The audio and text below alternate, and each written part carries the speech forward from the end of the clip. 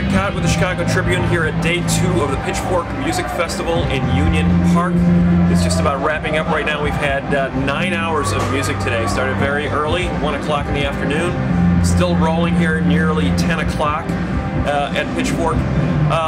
Good day of music. Started off with one of the most promising new bands out there at the moment, Cymbals Eat Guitars.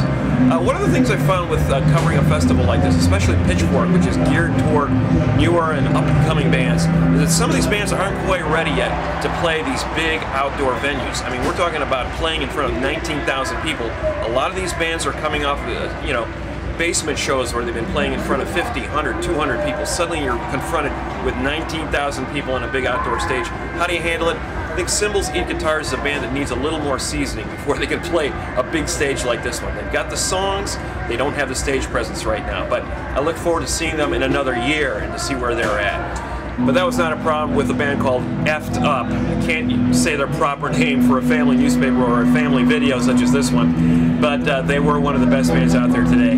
Frontman Damian Abraham was a presence to be reckoned with. He looked like an outcast from the cast of the Texas Chainsaw Massacre or something like that. Walked out on stage, immediately tried to eat several beach balls when he got up there. People were tossing the beach balls up there. He was biting them and ripping them in half.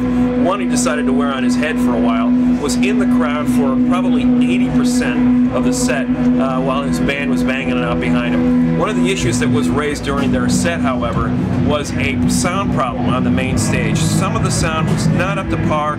I think Pitchfork, in order to be the A+ festival that it can be, right now it's probably at an A level, to be an A+ festival, it's going to have to work out some of those sound problems that marred the set by Effed Up. Another one of the up-and-coming bands that's been very much hyped this year played the festival, The Pains of Being Pure at Heart, 5-piece band out in New York.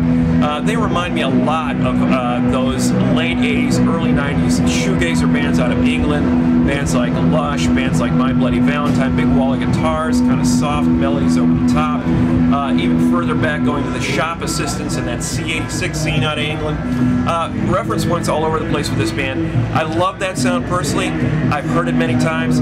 They don't do a particularly outstanding version of it. They don't add a lot new to it. For somebody who's never heard those bands, I can understand why they would be an attractive band to get to know, but as far as I'm concerned, they're not exactly a brave new thing, something that we need to look forward to. They're not really advancing that sound and making it anything particularly great. One of the bands I did love today was Ponytail, and in particular the antics of frontwoman Molly Siegel.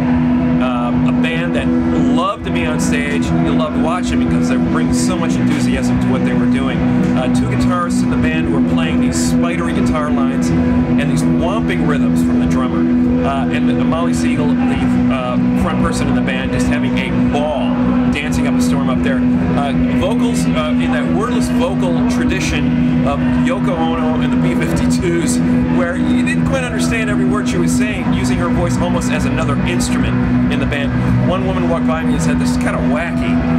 So I can understand this is not a band for everybody, but for my taste, one of the most enthusiastic performances I've seen all weekend. Yeasayer had the moment of the festival this year so far when they played their hit song Sunrise in the aftermath of a driving rain. Suddenly, the sun burst out.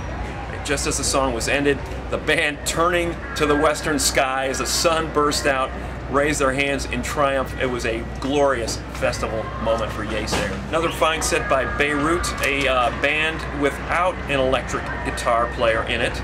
Electric bass, but no electric lead guitar. Instead, the focus is on horns, ukulele, accordion, a wonderful set of mariachi, gypsy, world music on the main stage today.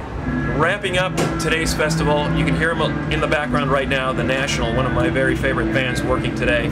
A band originally out of Ohio, have moved to Brooklyn, where everybody seems to be moving these days if you want to be a rock band. They have a sense of brooding songcraft, these kind of melancholy songs with an undercurrent of violence, and when that violence rises to the surface in the song. It's really jarring. You feel like you know, mountains are moving when they hit those moments in these songs, those crescendos. So they play to these big crowds really well. I saw them open for REM last year at the United Center, and that's when I realized this band can really translate to bigger crowds, and they're proving it once again tonight. So a great ending to day 2 of the Pitchfork Music Festival. We're going to be back for the 3rd and final day tomorrow.